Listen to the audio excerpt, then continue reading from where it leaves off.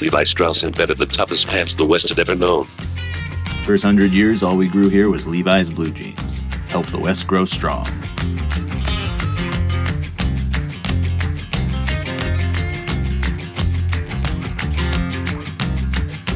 I'm Tracey Panek, historian at Levi Strauss & Company and director of our archives. I learned last year by an email that a rock hound from southern Utah had discovered a jacket. He found a pile of rocks, took a pickaxe, hit down in the middle of the rock pile, and pulled out this Levi's sack coat. 1890s, Levi Strauss & Company has a single plant where copper-riveted garments are being produced. Manufacturing started in 1873 with the 501, waist overalls as we called them back then. The oldest flyer that we have in the archives is from 1899, and it shows some of the original riveted products. On the left are triple pleat, the oldest that we have in the collection, and on the right corner of the flyer, the sack coat.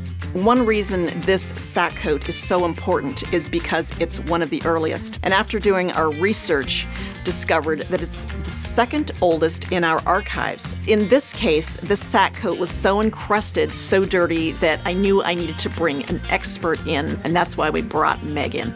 Officially, I'm Meg Geiss-Mooney, but I go by Meg, and I'm what I call a costume and textile conservator.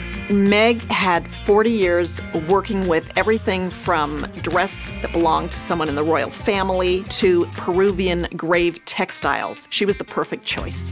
The cleaning process, as you know, occurs after the coat has been examined and assessed and photographed. Roadblocks for this particular coat is its fragility. One of the realities that I've seen with the jacket is it's just not going to have that original blue denim color. It's covered with oil.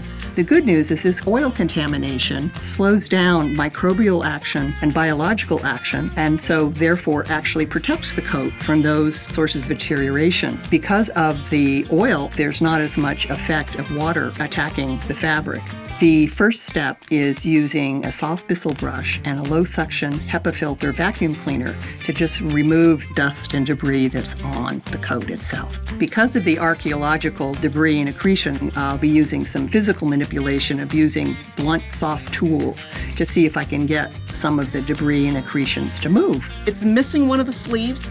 Might have been used for patching at some point, which was pretty common back in the day, to take a piece of the garment and use it for something else. The fact that it has survived all this time is really a testament to Levi's products. We've analyzed it, we've talked, it's time to get to work. Let's begin.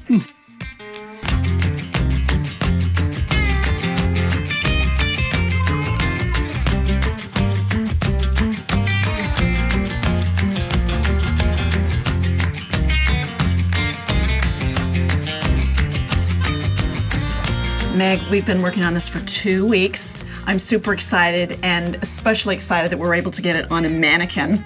So it's time for the big reveal. I think it is. Are we ready? I think we are. Shall we take down the cover here? All right, I got my side. I have mine.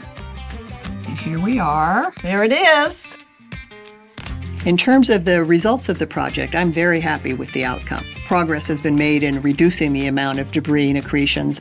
Important details about the weave and the rivets and the buttons are much more visually apparent. We managed to get it on the mannequin, which was my goal all along. Yeah. And now we get a real idea of what it was like when it was actually on a person. Preserving and conserving historical garments like this add so much to our own personal history. I think what is so important about doing the conservation on this sack coat is because it helps represent what so many of us wear every day. It's just that grassroots garment, and we get to preserve it, keep it here in our archives for people to enjoy for years to come.